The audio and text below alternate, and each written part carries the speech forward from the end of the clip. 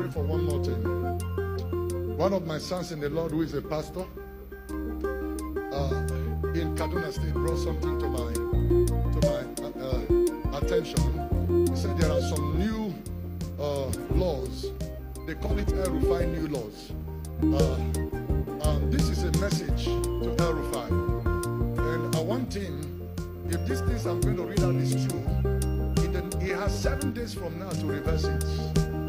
Otherwise, he will not be able to stand the wrath of God that will come. He said in Kaduna, number one, in Kaduna, you cannot preach without license. El Rufai, who told you that? He said every preacher will have to go and get only 1 year license. Renewable every year. That is, you must always preach. You must preach. You must always preach without an expired license, or you reach 2 years imprisonment. El Rufai. Herod.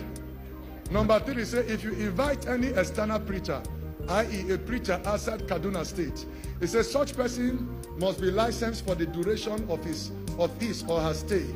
And the body issuing the license has the right to reject the external preacher they feel is not qualified to preach in Kaduna State. Every preacher who wants to be licensed will appear before a screening committee.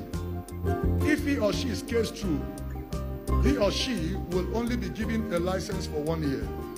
Number 5, he said the law criminalizes the use of CDs, flash drive, and other communication gadgets, except in religious building or inside your house. That means the law says if you cannot play CD, you cannot play a message outside, even in your car.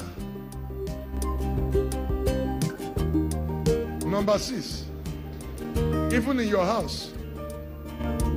That means, number 6, that means you'll be arrested for listening to preaching or religious music inside your car or in any open place except in your house or religious building.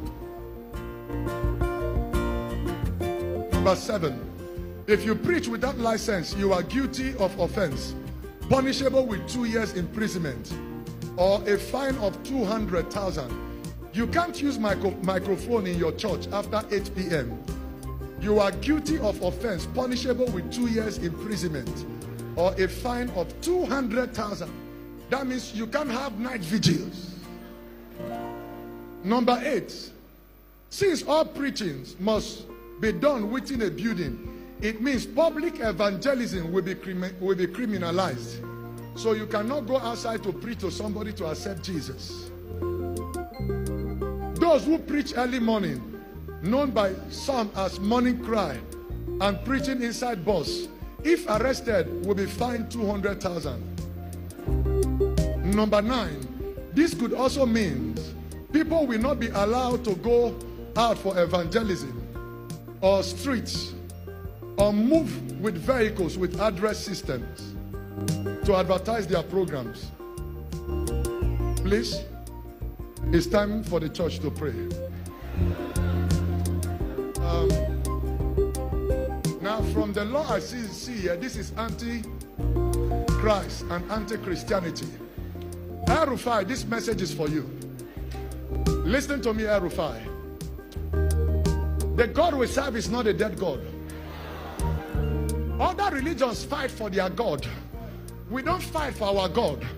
Our God is able to fight for himself. Other religions fight when they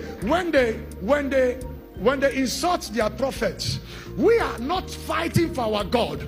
Some others carry their gods, but our God carry us. El Rufai, God says I should warn you. You have 7 days to upturn this law.